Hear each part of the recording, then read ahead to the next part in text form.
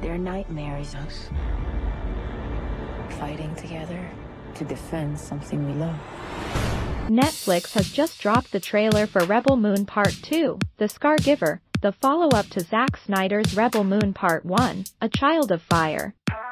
In this upcoming movie, Kora and the surviving warriors gear up to defend a once peaceful village, now a new home for those who lost their own in a battle against the Motherworld. As they face the approaching realm, the warriors confront their own pasts, each revealing why they fight. Bonds are strengthened, heroes emerge, and legends are born on the eve of the impending battle. The cast includes Sofia Boutella, Djimon Hounsou, Skrein, Michiel Huisman, Doona, Rees, Staz, Nair, Cleopatra, Coleman, Stuart, Ingvar, Sigurðsson, Alfonso, Herrera, Cary, Elwes, Rhian, Rees, Duffy, Charlotte, Maggi, and Anthony Hopkins voicing Jimmy.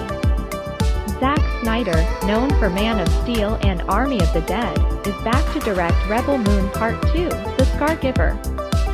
Besides co-writing with Kurt Johnstad and Shay Hatton, Snyder also produces alongside Deborah Snyder, Eric Newman, and Wesley Collar. The first chapter, Rebel Moon Part 1, A Child of Fire, hit Netflix on December 21, 2023, after a limited theatrical release. A director's cut is in the works but lacks a release date.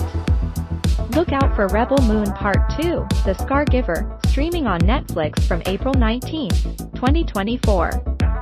Meanwhile, Part 1 is available for streaming on Netflix.